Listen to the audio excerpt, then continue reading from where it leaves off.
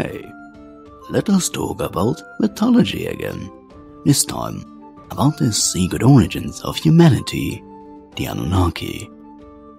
The history of the first civilizations is full of incredible events and mysteries that have intrigued people for ages. And before we are getting right into the story, please like this video and subscribe. Now, with that being said, let's get right into it. Many have wondered how humans evolved so quickly compared to other species that have been on this planet for millions of years. Ancient cultures, through their religious beliefs, tried to provide answers about the creation of the world and the unique creativity of humanity. So maybe the answer lies in the writings of the first organized civilization, the Sumerians. The Sumerians emerged in Mesopotamia around 4500 BC. Over time, they built large cities and developed the first writing system, known as cuneiform, using clay tablets. During an archaeological dig in Iraq in 1849, 14 clay tablets with Sumerian inscriptions were found. The translation revealed one of the most fascinating stories, the story of the Anunnaki gods. And according to these ancient texts, there's a planet at the far reaches of the solar system called Nibiru. Every 3,600 years, it comes into orbit near Earth. Nibiru is home to the Anunnaki, who faced major problems as the planet's atmosphere and climate changed, making it hard to grow food and survive. They needed advanced technology, magic, and alchemy to fix things. And for that, they required lots of gold, which has unique purifying properties. Gold, however, was rare on Nibiru. So, the Anunnaki used their advanced technology and sent spaceships in search of the precious metal. After a long journey, they arrived on Earth about 445,000 years ago, when they became the first astronauts to colonize another planet. Back then, Earth was home to wild animals like mammoths, saber-toothed tigers, and some early apes. The Anunnaki settled in Mesopotamia and built a magnificent city called Eridu. Within it, they created a stunning garden full of fruit trees and animals, and they named it Eden, and it became their favorite spot. Not long after, the Anunnaki began mining gold from Earth's underground, but they needed laborers to do the hard work for them, so they brought in slaves from another alien race called the Igigi. After years of grueling labor, the Igigi rebelled, sparking Earth's first war. The Igigi were defeated, leaving the Anunnaki without the workers. Desperate, they decided to create a new race of intelligent but more docile beings. By combining their DNA with early human ancestors, they engineered a hybrid race. But the early experiments didn't go well.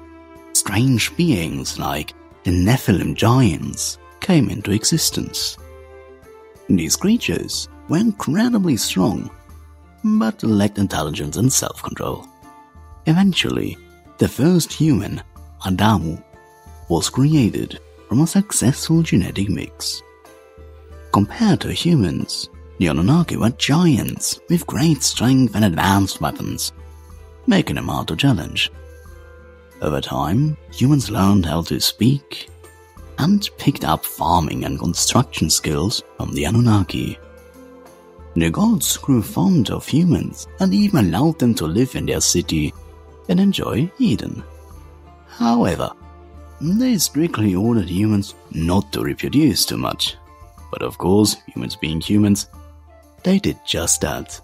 So, overpopulation forced many people to be exiled from Eden and Eridu, sent to live in the wildlands. Thousands of years later, Nibiru came close to Earth again. Its gravitational pull caused chaos, melting glaciers, raising sea levels, and constant rain. This led, of course, to the Great Flood, which submerged the city of Eridu.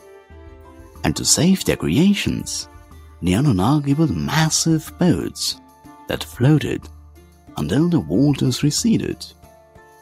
Some believe these boats might have even been spaceships hovering above the floodwaters. After their city was destroyed, the Anunnaki decided to return to Nibiru. But before leaving, they gifted humanity with knowledge, teaching architecture, mathematics, music, writing, and even the idea of monarchy. But the last one certainly didn't backfire. And they ordered humans to build temples or ziggurats, aligned with the stars, so the Anunnaki could one day return to Earth. Sumerian texts don't say exactly how many Anunnaki there were, but a few stand out as the most powerful. The head deity was Anu, also known as An, the personification of heaven, known for its immense wisdom. His wife, Ki, represented the earth. Together, they gave birth to the Anunnaki, which by the way means children of heaven and earth.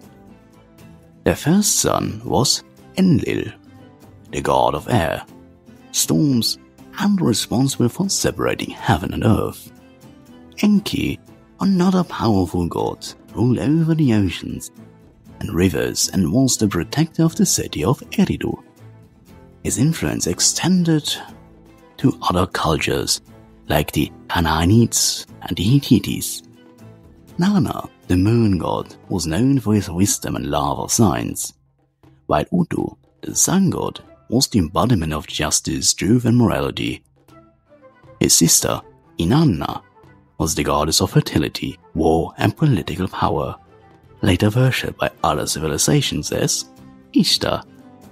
The Anunnaki legend was recorded by the Sumerians, is packed with advanced scientific and astronomical knowledge that still puzzles historians to this day. Now, what do you think? Are there some aspects that sound eerily familiar? Let me know in the comments. Thanks for watching.